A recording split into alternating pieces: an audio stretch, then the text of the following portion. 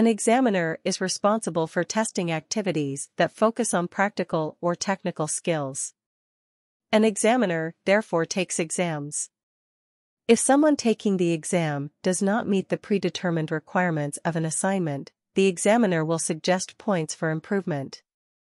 On the basis of these points for improvement, the skills can be trained so that an exam can possibly be concluded with a passing grade next time. The profession of examiner can be described as a liberal general profession. This is because the profession can relate to various branches. An examiner is someone who takes exams and assesses whether the person taking the exam has sufficient skills to pass the exam.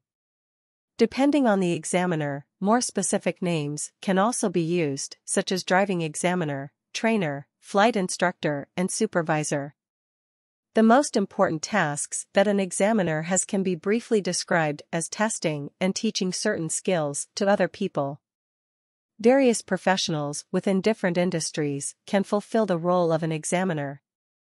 For example, you can think of a nursing teacher who tests the medical procedures of students.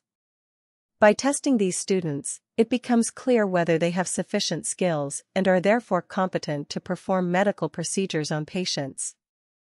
The term examiner occurs in practice in different ways and usually means that it is a subject teacher.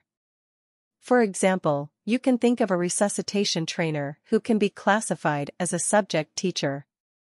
In all cases, a subject teacher has the necessary specific knowledge to learn practical or technical skills.